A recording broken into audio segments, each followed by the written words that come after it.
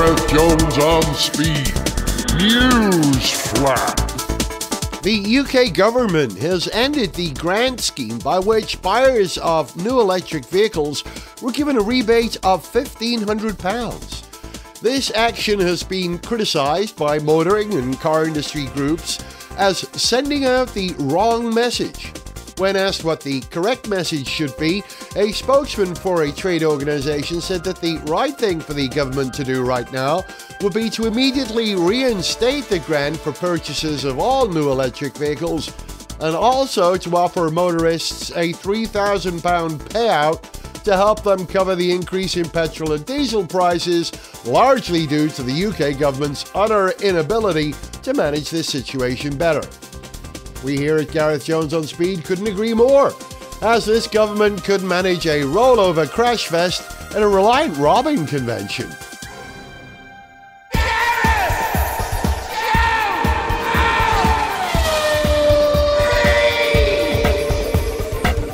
Hello, welcome to Gareth Jones on Speed. I'm Gareth Jones. He's Alex Goy. Hi. He went to Le Mans and I watched it at home. So this episode is going to be Alex Goy and Gareth Jones sharing our Le Mans experiences, amongst other things later on. But got to talk to you, Alex. I wasn't able to go this year.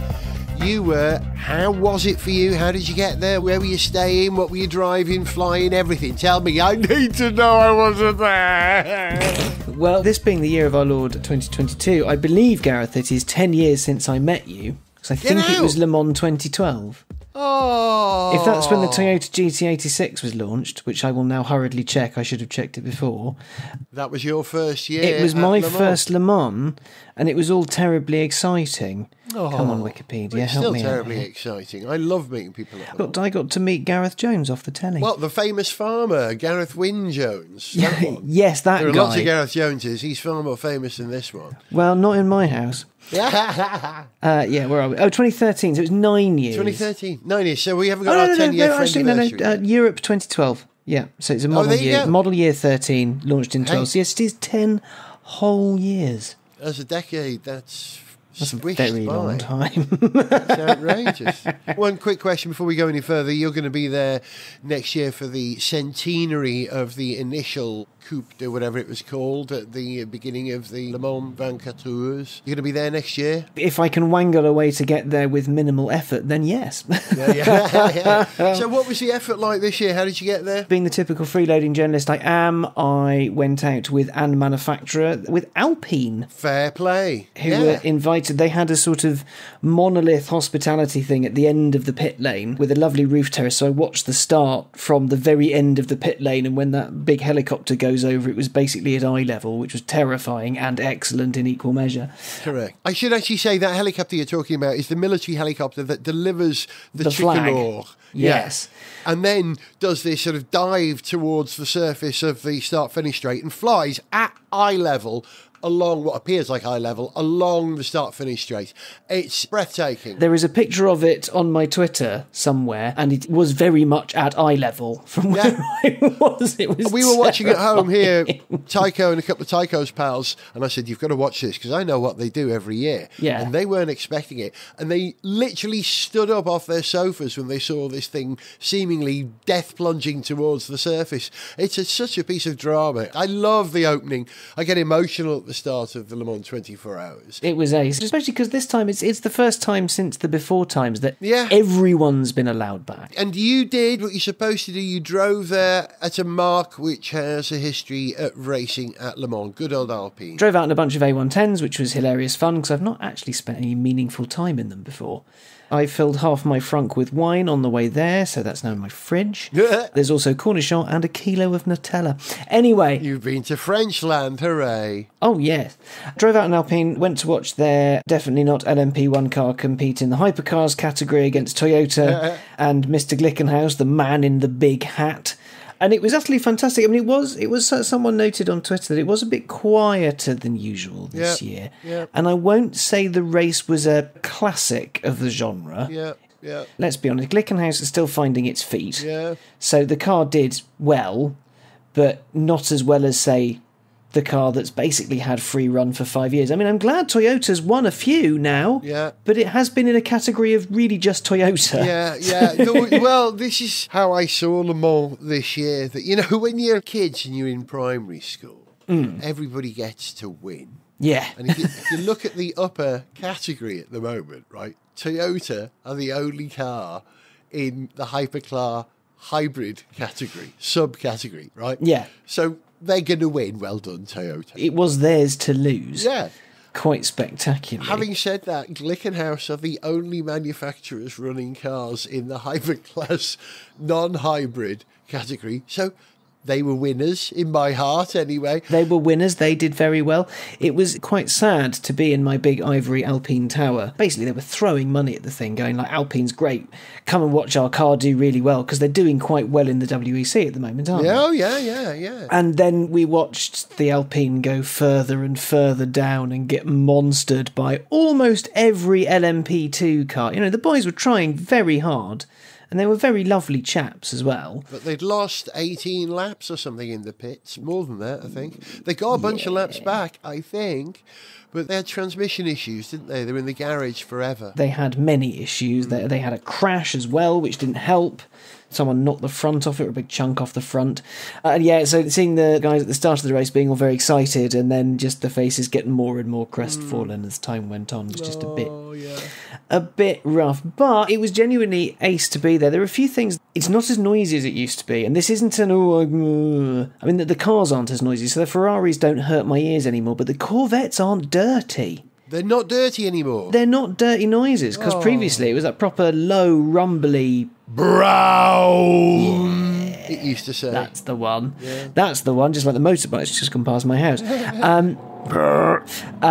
But now they sort of sound like normal cars. They sort of blend in with the Ferraris and the Astons. I was wondering about that, because I don't know, but I'm guessing the motor in that Corvette is the same one that was in the, what was it called, the C06 previously, R5, the last of the front engine vehicles. No, because they built a new one. Did they? For a whole the new motor? Corvette. Yeah, because it's a whole new car, whole new everything. So I think that the engine that's in, I think I'm fully prepared for someone to tell me I'm wrong. Or in fact, I'll go to the internet, but I will prophesise in the meanwhile. Well, my theory on this was that if it was the same engine, with a front engine installation, you could have a really nice, long, resonant pipe as your exhaust efflux. However, with a mid-engine installation of a motor, you've still got to have your tuned pipes, but you can't have them straight. They've got to be all wiggly-woggly, haven't they? You are entirely right. The road legal car is the 6.2 litre out of the LT1. So yes, and the C8R makes 500 horsepower from a 5.5 litre V8. Overhead cams, LT2. So no, all lies. Nothing to do with the road car. Sod that noise. Hey, we'll do deep dive, as they say on that, when we're not on air. But yeah, I miss being at Le Mans. I miss the sound of the Corvettes, who are always the bass baritone of the orchestra. Yeah. And then for them to have such a disastrous race, having looked so quick in qualifying. Oh, it was so good. They were doing so well. And then I was walking through the paddock and I heard this Frenchman over the tannoy very, very upset and not quite knowing why until I got back to a screen and a Twitter. And, oh yeah, apparently no, Corvettes no more. A friend of mine was going off to interview them about something. And then he was, I'm going to go off to my interview. They've just crashed, so who knows what. Those poor Corvettes. You mentioned James Glickenhaus. I was following certain teams, and despite having owned a Toyota myself for 20 years, my Sora, which I don't own anymore, as you know, I found it very hard to support the Toyota team because they were on their own. I wanted the Alpine, I wanted one of the Glickenhauses to take the race to them, if not beat them. I know it was a big ask, but you can always hope. You know, Le Mans can be cruel. You can always hope. And moreover, Nicolas Lapierre was driving the Alpine, and he's an old pal of mine from the A1 Grand Prix years, so I had a sort of personal interest in this as well. But Jim Glickenhaus, have you ever heard Jim Glickenhaus being interviewed in his hat on TV? I've interviewed him. Get out! Years and years and years ago at the Geneva Motor Show. Shut the flipping door. It was during SC004. They unveiled that and the 007 at Geneva. I think. This was like 1,000 years ago now. And it was when Lamborghini had done a lap of the Nürburgring in the Huracan Evo, I think, and tried to claim some sort of record. Right. I just happened to be next to him with my phone in my hand and said, "Hello, I'm a journalist, care to answer this controversy?" And he was very, very straightforward. He basically went, "Yeah, it's bullshit." Wow. Bless him. Yeah, so I have met the great man. Yeah. He was beheaded. I like everything about his manner. I don't know his film, Zog knows. We had this conversation briefly on It's the programme. Tromaville, isn't it? I've no idea. It's B-movie stuff. Right, fine. Well, whatever his background, even if he was a pornographer, no, that's wrong. No, the fact that he's come into motorsport with his passion for extraordinary road cars and has accepted this incredible challenge, he's kind of done it in a most American 1960s way. There's something very Ford versus Ferrari about him in his big hat, isn't there? Yeah. But there are two things about Glickenhaus I really admire. The first is that the car, the 007, I think they call it, the front end of it evokes a Porsche 917K. Crossed with a chisel. Correct. It will definitely It slice goes its way down. along. Yes, it does. Yeah. It dips. Yeah, and it's in some way it's got quite crude aero compared to everything else, including the LMP2 cars at the front end, from what I can tell. The rear end, I could see the whole diffuser is proper complex. But I like that sort of purity. It looks like it could possibly have been designed in the 70s or the 80s, this car. Yeah. Part of the Le Mans heritage. So I admire that. But the thing I like most about James Glickenhaus is I don't know if you've ever listened to how he speaks, but I'm pretty convinced that whoever does his voice for him is probably John Malkovich, Malkovich.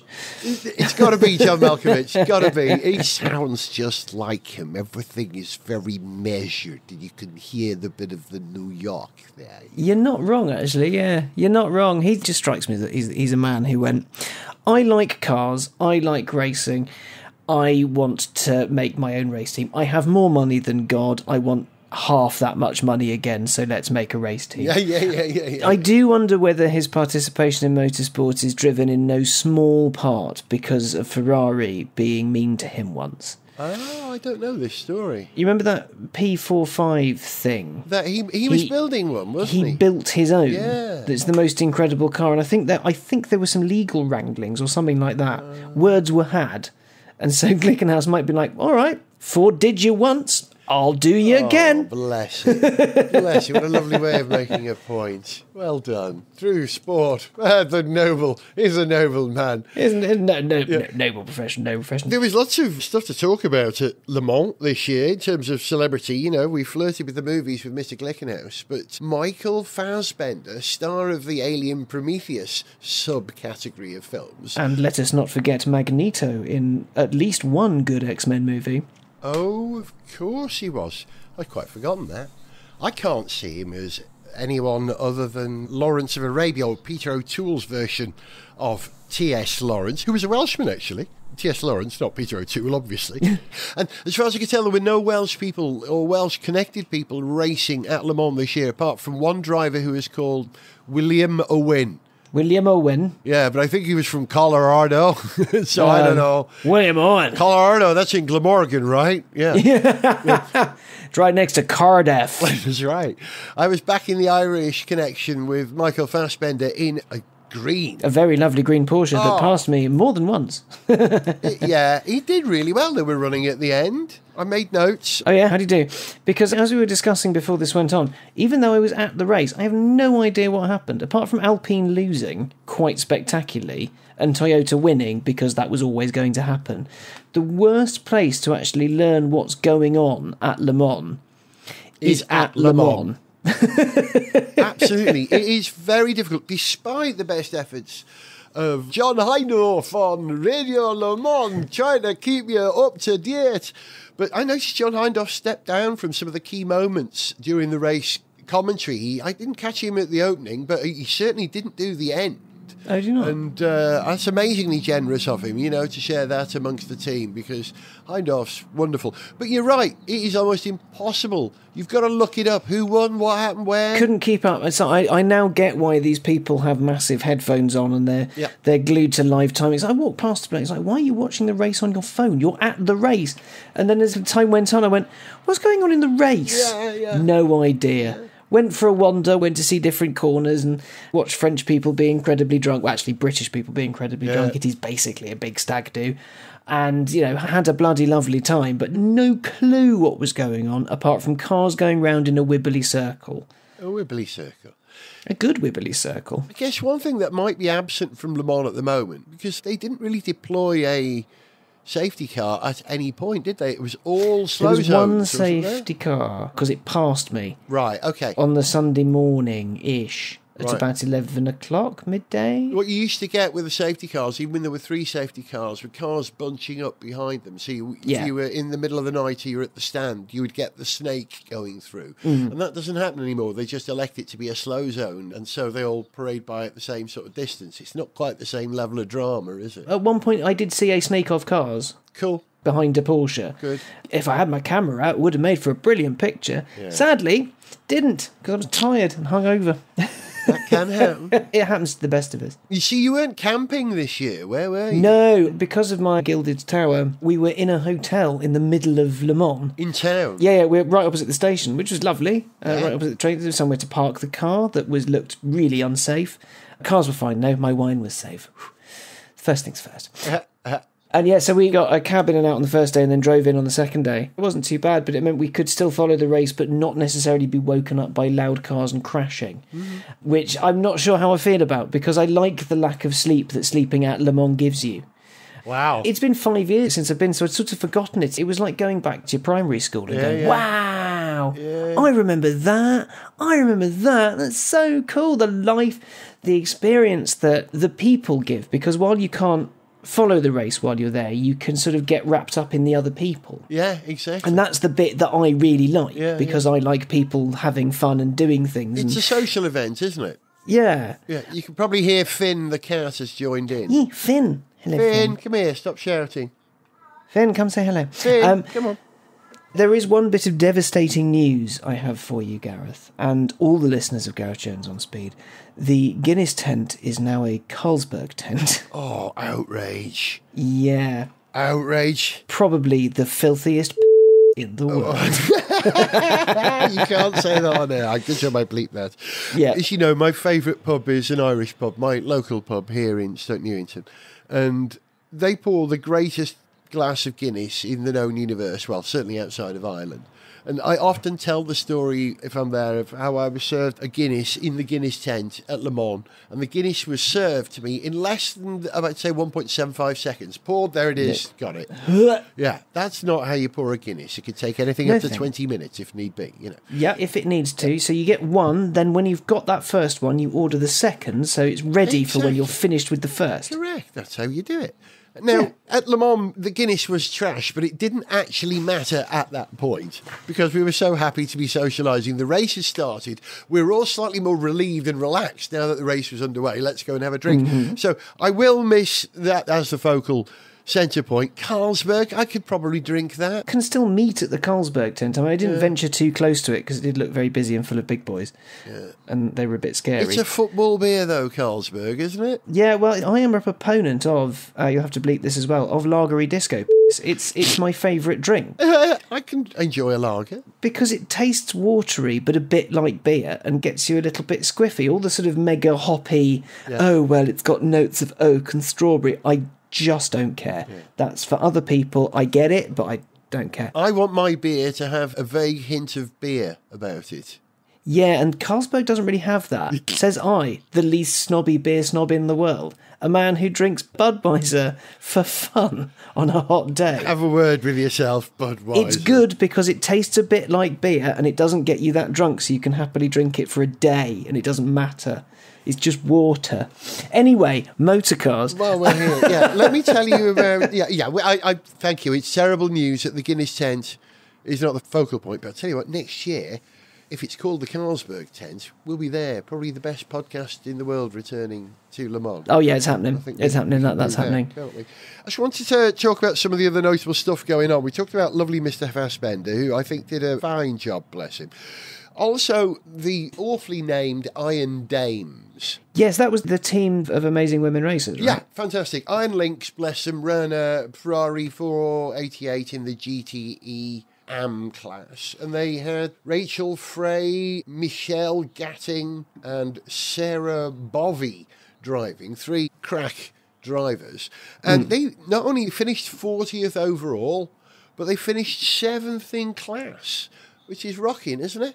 Rocking. Yeah, it's good, man. Also, who else did I pick out in the lower class? Well, I got a win. You got a win? I got a win in GTE Pro. Unusually, I backed a Porsche this year. I back a bunch of cars for lots of personal reasons, but I backed the 91 Porsche because someone I've supported in motorsport for, I don't know, a quarter of a century, more.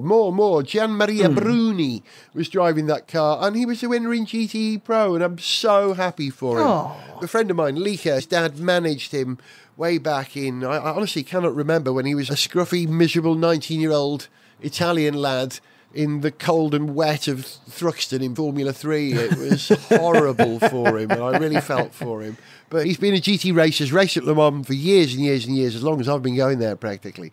And I'm so pleased that he got a win again this time round. That was fantastic. So I got that. Nowhere else did I do terribly well. But this year it was very much about LMP2 this year. You wouldn't be able to follow that at the race, but watching it on TV, the race in LMP2 was cracking, really. LMP2 is all same motor, same chassis. You can fiddle with limited things. Yeah. So it's essentially a really expensive Citroen C1 race. Yeah, that's fair comment. Yeah. Well, technically, yeah. There were, I think, 4 people licensed to build LMP2 chassis.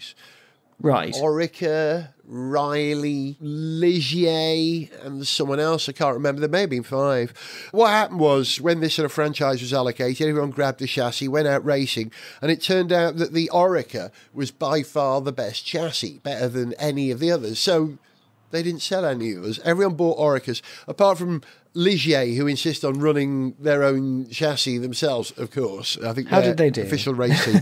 That I think did they finish? But they were the only non-Orica chassis. Where did they finish? Look it up. I'm not even certain that they did finish. I didn't make a note of that. Hang on. I'll to the internet. Yeah, to the internet. I'll race you. Here we go. Le Mans 2022. One-handed typing. Okay, they were running at the end. Fair play. Good on them. They finished 49th. 49th? Yeah. Out of how many? 62 starters. 62. So actually, okay, they weren't beaten by too many GT cars then. No. Did they beat the Alpine? Did they beat the Alpine? I'm looking. No, they didn't. Oh. No, they didn't. Sorry to report, they didn't. No, the Alpine finished 33rd in the end. Sorry, not 33rd, that's Graph Racing. Forgive me, I've made a terrible blunder. The Alpine finished 23rd. Yeah.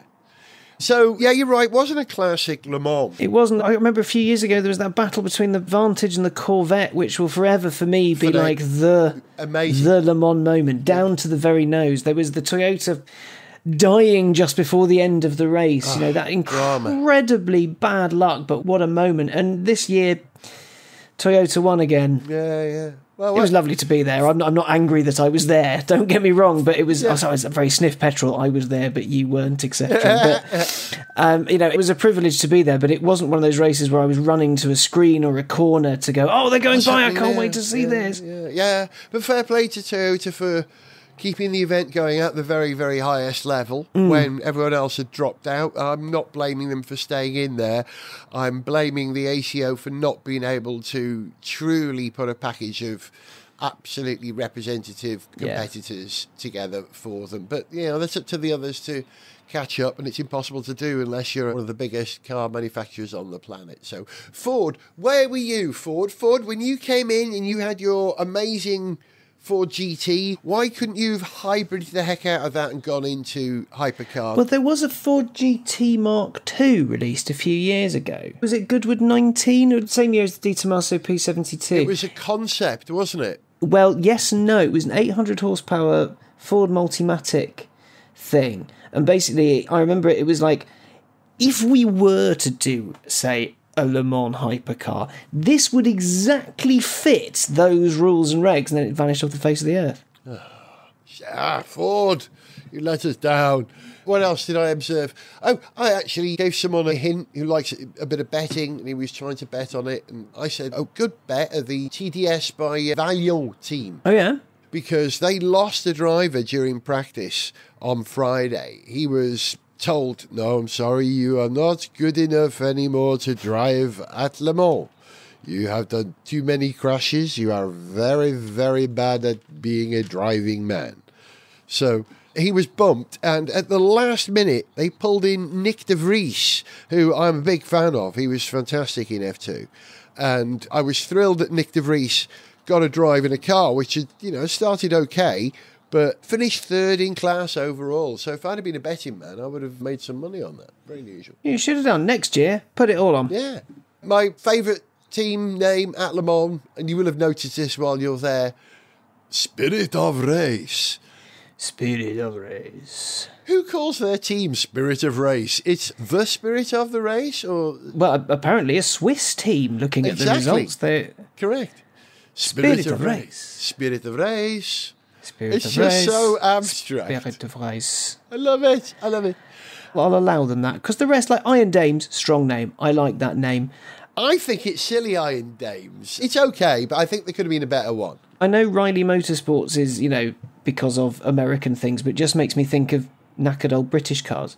Yeah, it won't start. Try hitting it. It will start, yeah. O'Reilly. Yeah, we had one of those. I only had first gear. Didn't have any other gears. Michelin don't make tyres for this anymore, so I made them myself on my shed. Oh, dear me. Hey, okay, sum up the experience for me then. How was it? A little quiet, not a classic, but very, very, very good to be back. I think this year sets up next year really nicely. There's going to be so many more teams there at the very top level. It's going to be so very exciting. Be interesting to see how the two top flight classes contend with one another, how the ACO, how WEC is going to figure out the balance of performance, yeah. Yeah, how the top spec is actually going to be allowed to be the top spec, because the one below it will almost certainly be faster given the right chances. Yeah, it was good to be back. It was good to see a little bit of life there again, rather than watching a sort of sterile race on the telly, hoping that something exciting's happening. Yeah, I've missed it immensely. I'm glad it's back properly, and next year will be, fingers crossed, really, really bloody good. Well, next year, this is all I'm going to say at this point, I think there's going to be an official Gareth Jones on Speed trip, not just for us on the programme, but for a select number of listeners. If they want to come and join us at an incredible camp location, stay tuned. I would book your holidays now. I can't say anything more for the moment, but I'll leave you with that thought. Is Gareth Jones on Speed the Garage 56 entry? I like the way you think.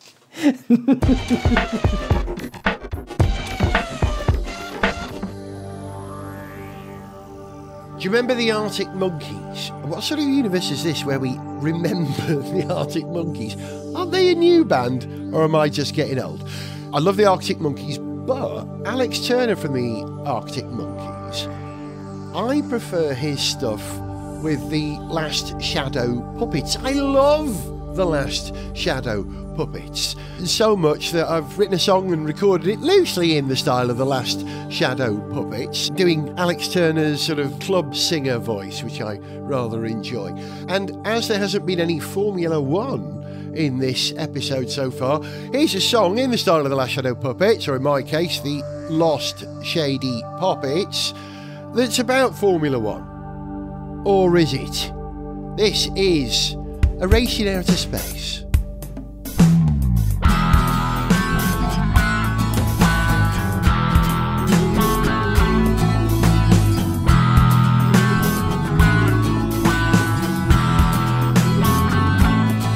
Oh, I started to realize years ago there might be a gap in the market. I had an idea about racing cars. I needed somewhere to park it. We got races in Spain and Japan, America and Vietnam. So that's why I wrote this tune about having a race on the moon. But Bernie Ecclestone wasn't interested. He said your idea's clear, there's no atmosphere, it hasn't even been tested. There's no place for F1 when no man has gone before. Tranquility Base is no place for a race in outer space. Tranquility Base is no place for a race in outer space.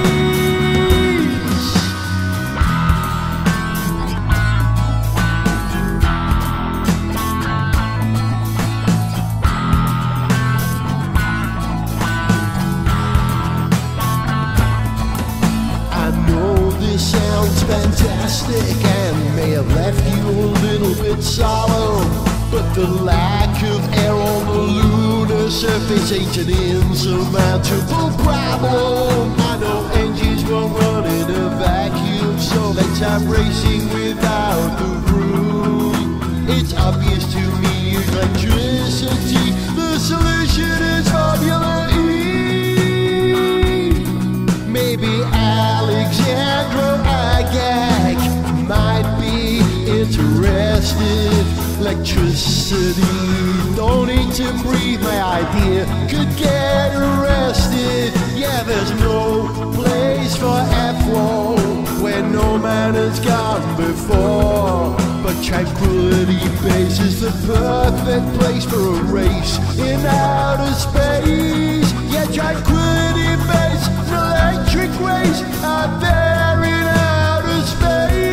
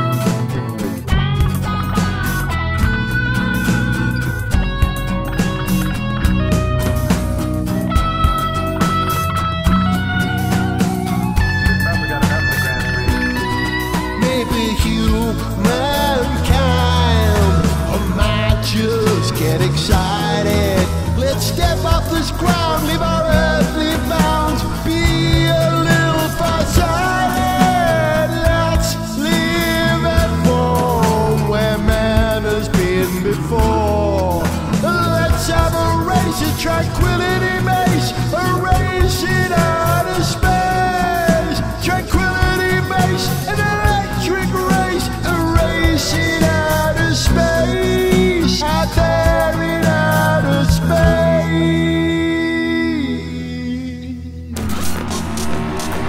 Gareth Jones on speed! Alex Goy on Gareth Jones on Speed, freshly returned from a rapid, I hope, drive to Frenchland from Englandland in a mid-engine French sports car. Where? You went and came back in an Alpine A110, yes? I went there and back in an Alpine A110. Now, we had, on the trip, there were Alpine A110s of all varieties. So we had a pre-facelift one, and we had an S, which is the quick one with the spoiler and the stiffer springs and stickier tyres and a bit more power. The GT, which is a slightly softer one, again with the higher power output. And then the base one, which is the one I was in, with kind of no bells and no whistles and 250 or 260 horsepower. Yeah, plenty. Yeah, plenty, absolutely plenty. It was chuffing quick, that thing. It was great. It arrived at my house last Wednesday. It's being picked up the day after we record this, and I did roughly 1,100 miles in it all over the UK and into France. And do you have backache? I don't, but I don't like the bucket seats in it because you can't get comfortable in them. They're seats where you sit really high in the car. Even though it's this small, nimble, light little thing, because there's so much door and so much floor beneath your arms, or so much distance to the floor, I kept looking for a way to wrench the seat down, but I couldn't. Yeah. Which was incredibly annoying. Yeah, it's more of a sports car than a GT car, isn't it? Yeah, definitely. I also could have done with the upgraded sound system, because the stereo, like, it's a very first world problem. Yeah. But if you're going to be driving 1,000 miles in something, yeah, it's all going to work. It'd be nice to listen to a podcast. Oh, I can recommend one for you. Yeah, funnily enough, yes. I drove the A110 in, I've just looked it up, May 2019. I took it to the Welsh Alps, as we call them, the Welsh Alpine equivalent. Oh, lovely. And I absolutely adored it. I remember saying at the time that I felt it was a kind of a fusion of two concepts in a way. That I'd driven a Megane 260 or 360, I can't remember. Yeah. And a few years previous, and I remember thinking, wow, what a fantastic engine, and wow, what a wonderful, supple, compliant suspension on a sports car. This is Lotus territory. Imagine if they built a mid-engine version of this, and the bang, of course they did, the Alpine came out, you know. Yeah. And it is, in some ways, what Lotus do exactly. You know, a cheap, lightweight, sporting mid-engine car. Cheap is a relative term. Yeah, true. The one I'm in, the base one with very few toys, apart from one, the option of a blue A logo Alpine thing in the middle of the steering wheel is 78 quid, which I think is a bit much. Yeah, that's still £51,000, sir. Oh, it's a lot of money, isn't it? That's not cheap. Yeah. I'm looking forward to the Dacia version, mid-engine, super lightweight car. Wouldn't that be great? On Steelies with matte black bumpers. What a lovely idea. And old Clio seats. It'd be brilliant. I'd kill for that. At least you could height adjust the seats as well. You'd have to call it you get no Rapide with Skoda. Dacia never had a sporting name, did they? Well, they've got the Jogger. So it could Sprinter. be, you can't have a runner. No, Sprinter's a van. Yeah. So it'd have to be the Brisk Jogger. That would do. Or the Power Walker. There you go. The Dacia Power Walker. I'd buy that. Yeah. I'd have that. Hey, we've gone a bit off topic. Yeah, I just wanted to touch base with you on the Alpine. It's a fantastic car. I'm very fond of it. And yeah, is it the right car for the journey all the way to Le Mans and back? Possibly not. I mean, not complaining at the free car that I was given to go to the race. Yeah. I had a lovely time. But as a long-distance cruiser, it is a little bit compromised. Largely because of the seats, that's it. Seats and the sound system. But if you spend a bit more money, you get a better sound system. So, problem solved. Looking forward to all the other Alpines that are coming. They're electric mid-engine car, their electric mid-batteried car, what do you call it? Or their electric sporting versions of the Renault 5. They're doing something like that, aren't they? Or is that going to be an SUV? I think so. There is a Lecky Renault 5 coming, and of course they're doing an SUV, because why wouldn't they? Yeah. Yeah, you're going to pay for the sports cars. Oh, listen, talking about sports cars. Yeah. And we mentioned Lotus. You drove the real thing, didn't you? You've driven Emira now? Yeah. I has spent some time in the Lotus Emira, and if they're listening, to the journalist who crashed it and bent it at Hethel the day before I was due to go and get it, or due to go there for a road and a track drive, thank you, because I ended up with it for 4 days as a result of you. I got the phone call the night before, and I was like, oh no. I picked up the phone and went, someone's broken it, haven't they? And a voice from the other end went, yeah. Because the way they usually work is, unless you've got a very grand thing planned, you go to Hethel, you have a chat with them about it, you have a walk around, and then you drive a bit on the road and then do some laps of the track, fill your boots, and then go home, which is enough to get a decent impression of what the car is, especially, these cars were pre-prods and what have you. They were ready to go, but not quite, if that makes sense. Yeah. It turned out that wasn't the case, because the one I was in was going to be broken, so I was at an event at Goodwood, and hidden in a trailer was a bright yellow Emira, which was great. It is really good. I know 1 or 2 reviews who have gone, I don't really like it, it's not quite for me. But for normal humans, it is more than adequate. Is it as good a drive as the Evora, any of the Evoras? GT430, the 130 grand one, probably not. It's definitely not as focused as that. This is the first one. Yeah. So it's on the softer side. There are 2 suspension setups. You can get Tour, which is soft and squidgy. I had the Sport setup, which could be a bit rough. Our roads are terrible, but on a motorway it was absolutely fine. The thing that got me about it was that when I got in it and I went to adjust the seat, I reached down for the lever and it wasn't there, because they're electrically adjustable. Outrage. At least in the first edition car. The wing mirrors are kind of electrically adjustable. I'm sure you could do all this stuff in an Evora. They had Lecky seats, but they weren't quite as good. Yeah. And they weren't quite as smart. Similarly, the trim, there's no bits of plastic anywhere. It's all metal or leather, is it? So there's no bit of plastic covering the sill, which... Or aluminium just or leather, thick, I should say. Well, thick carpet now. No! There's leather on the dash. There's Alcantara in the roof. It's a properly plush sports car. Man. I know you're saying no, and people are going, oh, it's too heavy, like 1,405 kilos in its lightest spec is what Lotus is parroting at the moment. Mm-hmm. You know, an F-Type's 1,600 kilos at its very lightest, and no F-Type leaves the factory at 1,600 kilos. That's got to be the four-cylinder F-Type, isn't it? Yeah, the four-cylinder F-Type with cloth seats and no sound deadening at all. It's a sports car for people who still want the Lotus, but also want to be able to get to work without being deafened, which you could, in theory, do in an Evora. Mm-hmm. But there was always just something a little bit missing with the Evora. You know, for the same money, you could have a Porsche, and for that, you could get climate control. With the Evora, it was just a twisty, sticky thing.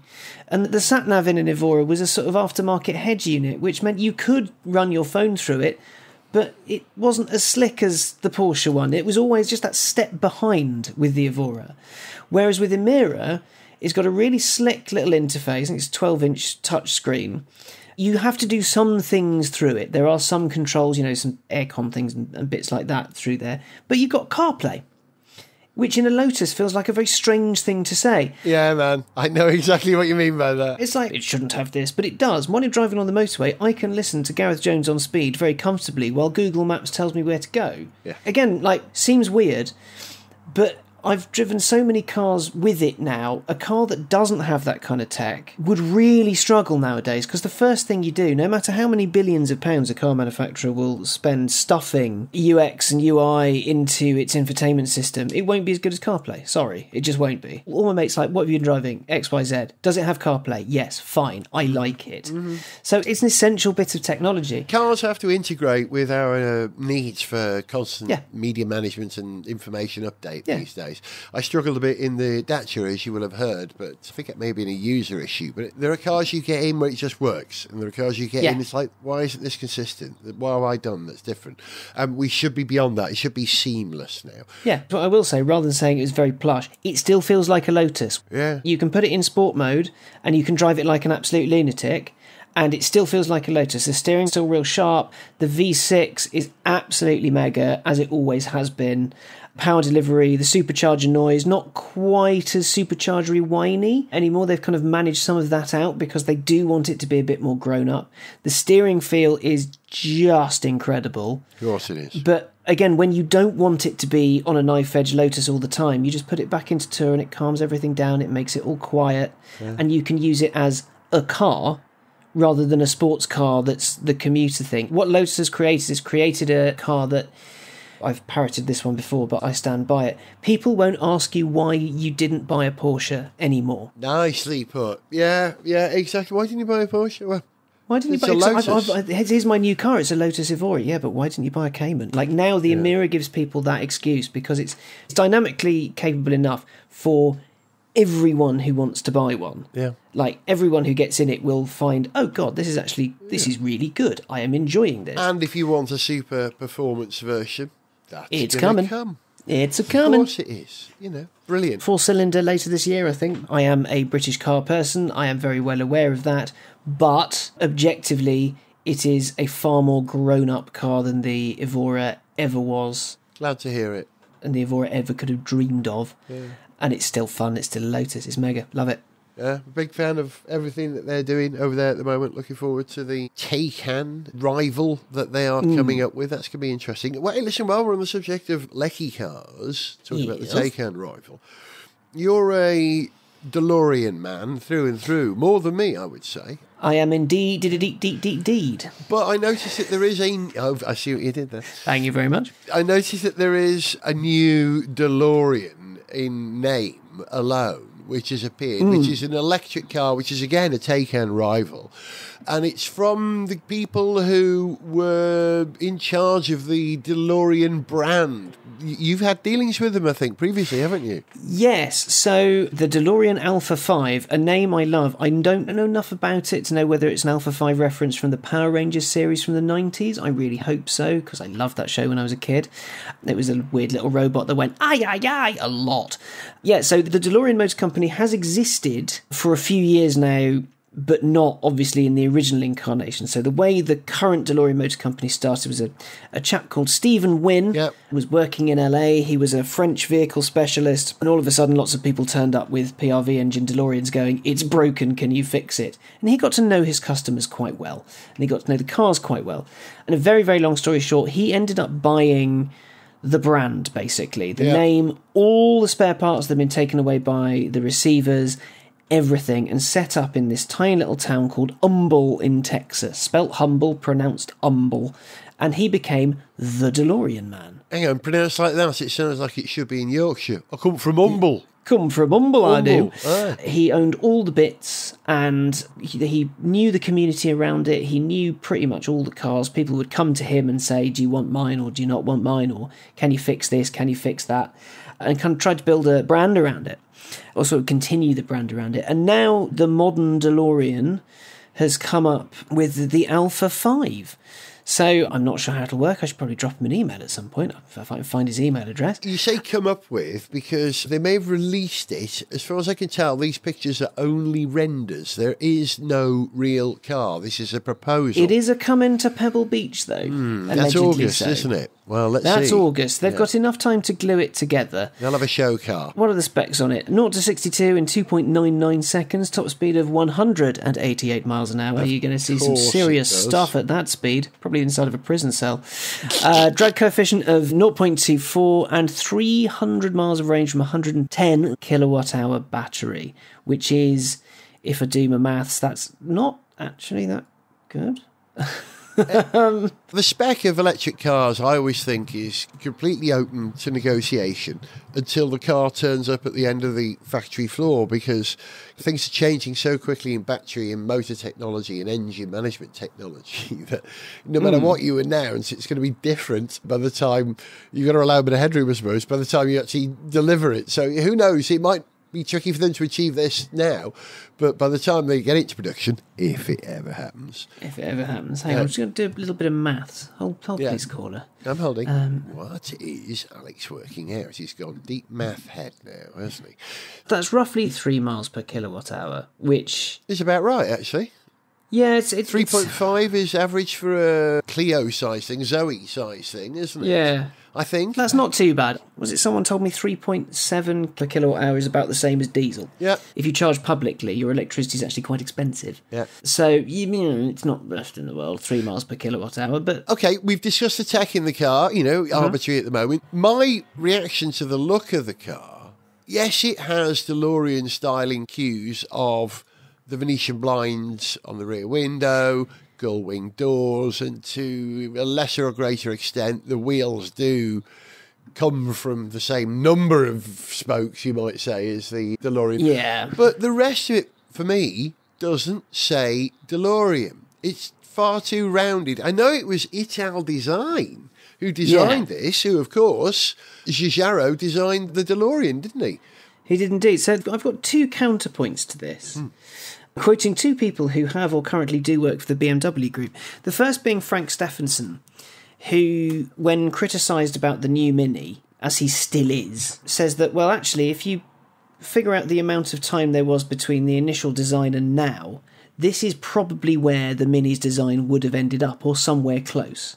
There will have been iterations in the middle, and those cues will have been taken and slightly jarred and slightly fiddled with. So in the case of the Mini, big round headlights, big circular speedo, wheels at each corner, those are things that have stayed, but it doesn't necessarily look exactly like the original Mini.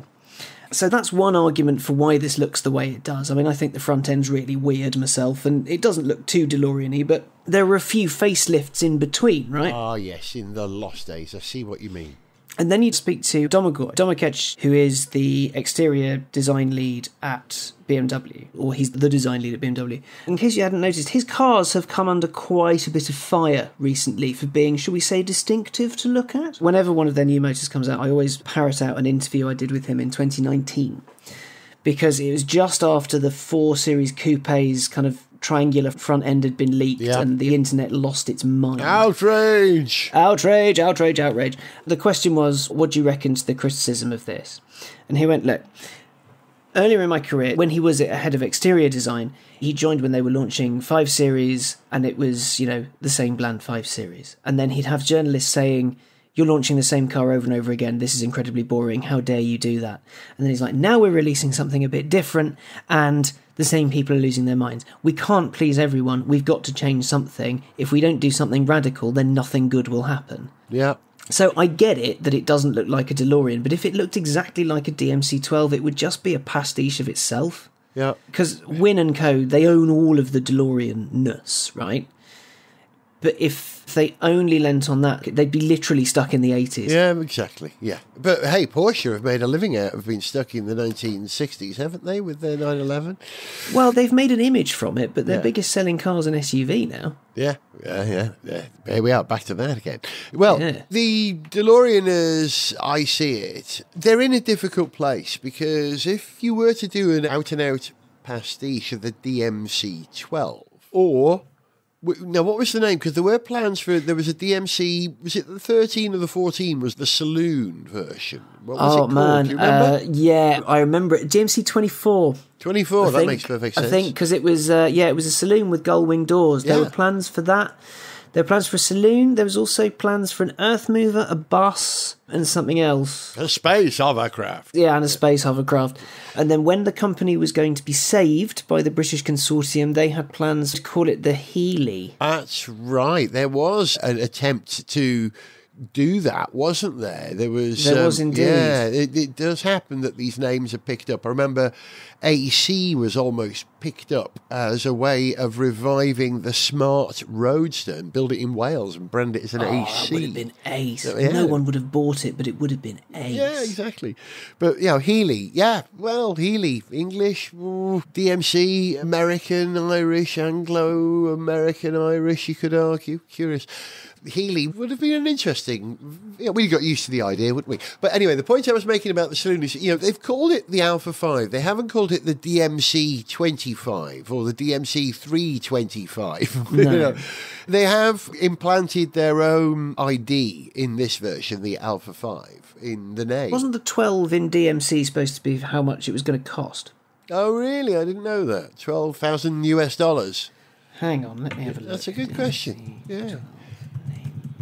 But the 12 represented the original plan to sell it for $12,000, $50,000 in today's money. There we are. I knew I was right. There you go. Okay, listen, I shan't keep you any longer. I know we have many other cars to talk about, but we've already talked about things for a very long time and probably should stop here now. Otherwise, I'll still be editing the show on Thursday when it's supposed to be going out. Quick, give us 30 seconds on 2 other interesting things and uninteresting things that you've driven this week. 2 interesting things. The Leon Cupra is a Seat Leon with a fast engine, and it's quite fun. An uninteresting thing, VW Arteon, very pretty but a bit bland. But if you like design, then that doesn't matter. And probably my favourite car of the year, the Morgan Super 3. Because the old car, you're going to need some bleeping now, I'm afraid. The old car was charmingly the new car is just charming. It's ace. Lovely. It handles and steers and goes and stops and everything. And have you made a video about it? I haven't. Hopefully, this goes out after the embargo lifts, otherwise I'm in a world of pain. Hopefully there'll be some words on Road and Track, and in August I'm heading up to Malvern in my car, and we're going to do an old versus new with three-wheeler and Super 3, and maybe a special surprise guest. Oh, will it be a Grinnell Scorpion going backwards, perhaps? No. No, it will not. That would be interesting. No. So they know someone who knows someone who knows someone who has a fairly good replica of one of HFS's original runabouts. Oh, fascinating. Which is in no way road legal. So I'll have to be driving it round the Morgan factory, putting about. But yeah, so that's TBC. Yeah. But yeah, the film has been commissioned. It's going to happen. We're going to drive a full production car rather than a prototype, which is what I drove the other week. And I have been told, if they actually are doing this, I'll be so happy, but I've been told they're building a press car in purple. Oh, they must have known that you were going to be the first person to dribble on that car. I hope it's white, clean purple. Oh, it is. Everything in that car is jet washable, even the sole. You see, you getting a purple Morgan is the equivalent of me getting a Gilbert Invader in Dragon's Blood red with, I don't know, an electric integrale drivetrain. I would just melt. I would dribble all over it. That would make me happy. Alex, thank you for sharing your loveliness in the car universe with me for this last 50-something minutes. Thank you for having me. Sorry I've been half asleep. I drove back from Le Mans yesterday and I'm still a bit broken. That can happen. Well, recover in time for the next episode of On Speed. Sorry we missed an episode of the podcast last week. That's because we had something proper sad happen in my family and I didn't have any spare bandwidth for podcasting that week. But we will try and make up and fill up the gap for you. So from Alex Goy, it's farewell. Bye. And from me, it's bye-bye. See ya. For information on how to contact the show, see pictures, get song lyrics, follow us on Twitter, find our Facebook fan page, or to sponsor the show, go to garethjones.tv. Gareth Jones on Speed is made in London by Whiz Bang. Gareth Jones